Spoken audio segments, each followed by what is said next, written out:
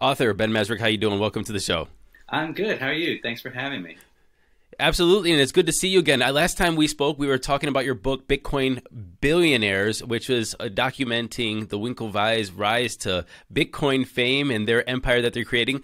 And you're back with another book, and this one's The Antisocial Network. And I am very curious about this book. But before we get into my questions about the book, about why you wrote it, and maybe your personal opinions about what's in it, just give me a quick summary. What is it? Yeah, the Antisocial Network is the story of GameStop, the whole drama that happened earlier this year when a bunch of people sitting on their couches on Reddit drove the price of GameStop stock from in the 20s all the way to close to 500 in this massive short squeeze.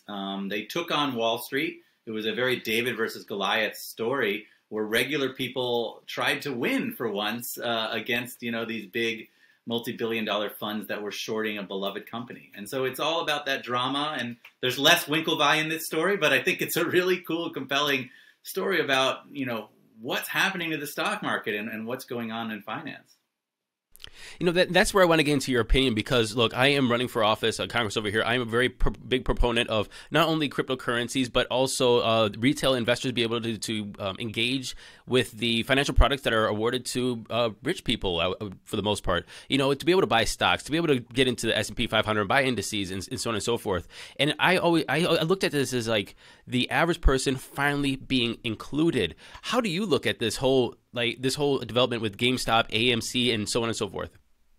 Yeah, I think there's a couple things going on. I do think that regular people finally have in their hands the tools of Wall Street traders. Robinhood created this app that's very fun. It certainly does gamify Wall Street to a point where it makes it as easy as a video game. But there's no fees. You don't have to a certain amount. And with very little education, you can go on and buy and sell stocks. I mean, the edge of that sword, the other side of that sword, is that regular people also can lose a lot of money if they don't, have their eyes open and see what can happen. I think the drama of this and what's really cool about it and all the different layers is it shows the positive side, which is that everyone, should be a part of the economy. The more there are people on Main Street taking part in Wall Street, I think the better it is for everyone. But at the same time, there's a lot of gray and there's a lot of shadows and there's a lot of shadowy figures. And if you don't really have your eyes open, there are dangers to everyone having the ability to do what a Wall Street trader does, because the Wall Street traders have been doing this a long time, and the game isn't necessarily fair.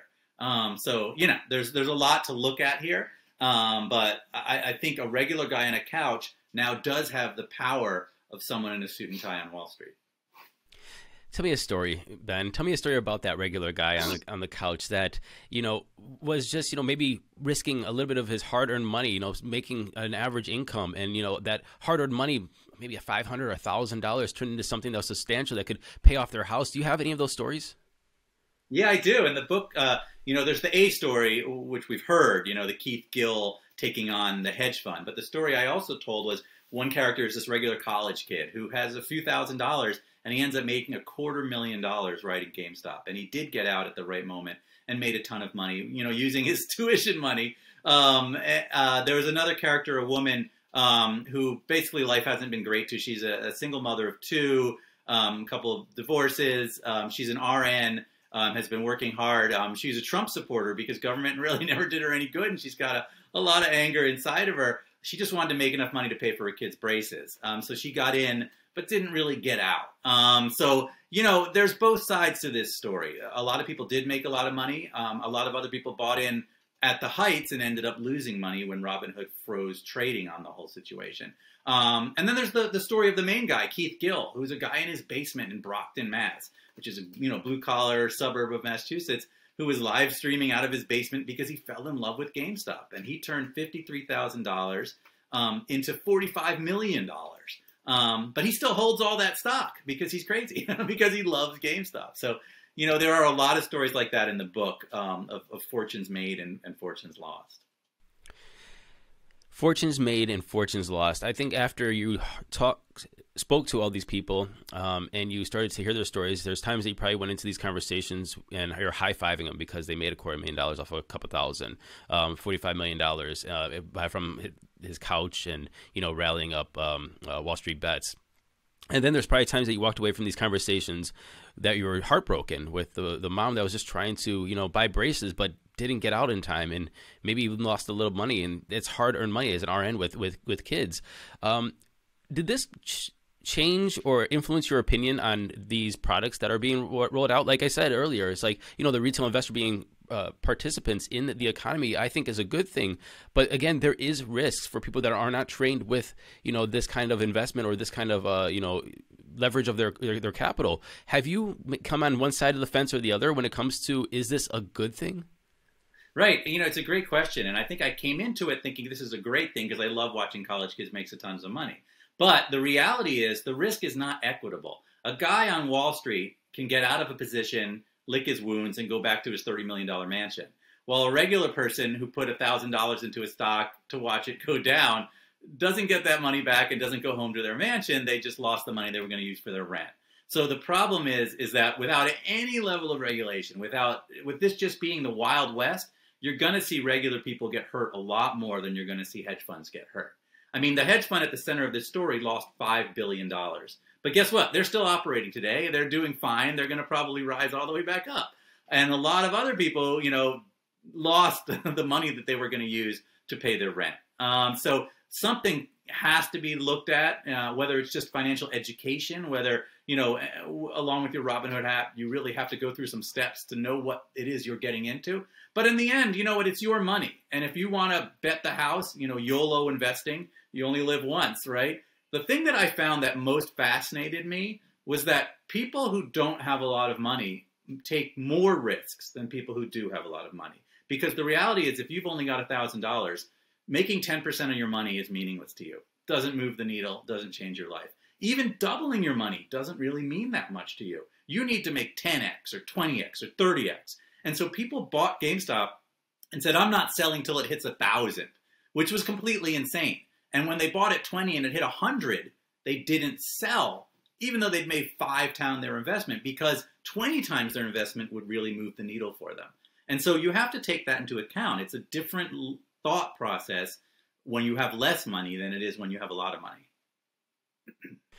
That's a very good point. And I'm happy you brought that up, because actually I was on Call-In app yesterday and I was talking about the same thing, is that, with different kind of when you only do 10% gains, or even if you double your money and it's $1,000, having $1,000 profit is not going to be life changing to the average person.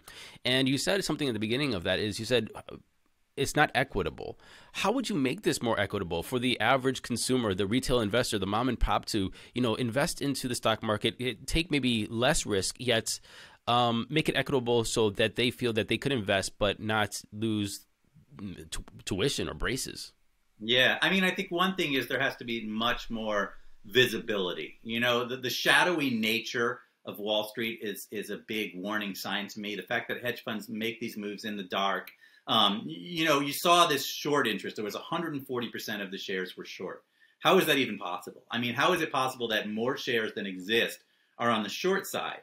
And then when Robinhood needs to stop trading on this stock, they basically closed out. It wasn't clear to anybody who uses Robinhood that this could even happen, right? That suddenly they could say, all right, you can't buy anymore. And so all of that has to be made clear from the outset when you buy this stock. And I think the GameStop story did make that clear to a lot of people. I don't think people are going in with eyes closed anymore. So I think it's important to tell stories like this. I think it's important to talk about it. On the regulation side, I think there really needs to be some level of education involved, or at least signing off on what it is that you're doing. I think Robinhood and a lot of these companies are aiming at younger and younger audiences. And so college kids, 20-somethings with very limited financial backing are basically being sold a very strong and powerful tool and said, you can just bet all your money right now and there are no sort of fees, which is good. But the fact that there are no barriers means that anybody can do it and it's very easy to lose your money. So whether, I don't have the answers to your question, which is actually a very complicated question. Because as a libertarian, as someone who believes that everyone should have the right to do whatever they want with their money, I don't want to regulate the retail trader. I don't want to say you can't use your money in this, but I also want to say, it's like in Vegas when you're sitting at the blackjack table and you look like you're out of control. There ought to be a moment where someone steps in and says, take a step back for a minute, think about what you're doing, and don't just go with it. And Vegas doesn't do that very well, even though they're supposedly supposed to. But on Wall Street, I think the same thing. I think Robinhood should have in there somewhere be like that moment where some little character comes along and says, are you sure about this? Because it's your money, but you're probably going to lose it. I would like that to be somehow incorporated into the system. I like what you said there. And you know what? I'm looking back at your previous books. There was Accidental Billionaires, which is the Facebook story, and which got turned into the movie Social Network, if I'm correct. And then there is, Bitcoin Billionaires, like I said. This one, The Antisocial Network. The theme that I see, and maybe you meant this, maybe I'm just grasping at straws with this, is that risk is involved in every one of them. In every story, there is somebody almost being as American as apple pie, taking a risk and becoming and making something bigger than themselves. And in this case, it was somebody taking a risk, organizing the average person, and creating a movement that was bigger than themselves. With Facebook is bigger than most governments at this point, and obviously the Winklevoss have their little empire. What does that tell you about people with risk? Because I just want to just juxtapose this to what you said about the risk is different between the average person and the billionaires that are investing, but it's very American to take the risk because we see that there are people that do take risks and achieve that greatness or that financial stability or that success. What does this tell us about risk in the American spirit, and is that a theme that I'm just grasping at, or is that something that you intended? I think it's totally, I'm fascinated by people who are willing to sort of risk everything and try and change the system or take on the system. I mean, that's what I've always written about is, there are these big institutionalized systems like Vegas or Facebook or whatever, and people go out there and are willing to risk everything to try and beat it or bring down the house. And that does sort of pilot or fire, all of these revolutions. And I'm definitely fascinated by it. And it's very American, the idea that you can go out and really change the world as long as you're willing to risk everything. It's dangerous and it's scary or whatever, but those are the stories that I want to tell and that fascinate me. I do think this is an origin story. I do think what happened here we're going to see again and again and again. I do think that there is a change in Wall Street that's happened that we're just coming to terms with that has to do with social media, which has to do with the ability of regular people to be a part of it, that they've never really a part of it before. And at the center of it is risk. And I think without the willingness to take risk, you never move forward. Nothing happens. So, if you are sitting on your couch and you don't risk that money, well, nothing's going to change, right? So I do think it's a very American thing to go out there and actually take risks. The question is, can the system as a whole be made less dangerous for the people who are willing to do that? But the reality is, look, at some point, the stories that get told are the ones about people who risked everything and won.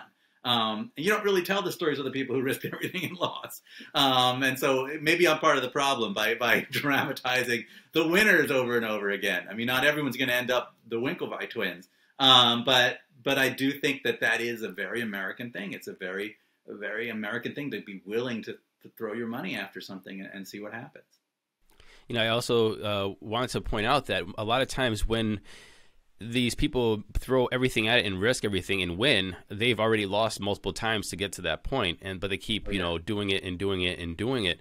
And I think that is also very stories that are told after they win, the Winklevoss, they've been through their things. Obviously they come from a privileged background, but they have lost a couple times along the way. And especially, the average retail investor probably has their stories as well. But when you get to that point, you also have those stories of, hey, this is the risk I had, this is the risk I have, and now this is my final. Do you think that we should be telling those stories more about the losers of these games of risk? Right. One of the fascinating things about Wall Street Bets and why I think it was so popular is people would post their losses almost as much as they'd post their wins. And the community gathered around. I mean, people made fun of each other and whatever, but if you bet $50,000 on a stock and lost everything, that post would garner more likes than if you won. And I think that there is something about telling the story of the losses that is very important and sort of the disasters. And that's why in this book, I chose a few characters, not all of them made tons of money, because I wanted to tell all sides of that story. I do think it's important, and something about us, we do kind of like to watch car crashes. So I do think that there is something compelling about watching the losses as much as there is about watching the wins. That's why I think that Wall Street Bets became so popular. And when Keith Gill started out, people were just making fun of him. I mean, he was saying, I'm long on GameStop. I'm putting all my money in GameStop. And people were like, what are you doing? You're nuts. And I think that sincerity and the willingness to lose everything was what galvanized the audience. Ben, where can everybody find your book? The Antisocial Network is out. It's everywhere. It's in your local bookstores. It's on Amazon. It's also, you can come to my Twitter at Ben Mezrich, and I'm sure I'll be posting about it. But yeah, the book is everywhere right now, and it will be turned into a movie over the next year, which will be really cool to watch. And we're getting some great directors and actors together at this point. And so yeah, it's going to be everywhere. Hopefully you'll see it in any store you walk into. Excellent. I'm an audiobook guy. I'm assuming there's an audiobook. Who's reading the audiobook? A wonderful voice artist did it. It's really compelling. I think audiobooks are awesome. I'm a big fan of them as well. So yeah, check it out. I hope it's a good listen. Author Ben Mezrich, thank you very much for coming on the show, talking to us about this. And it's always good to see you. I can't wait for your next book. I appreciate it. Thanks very much for having me.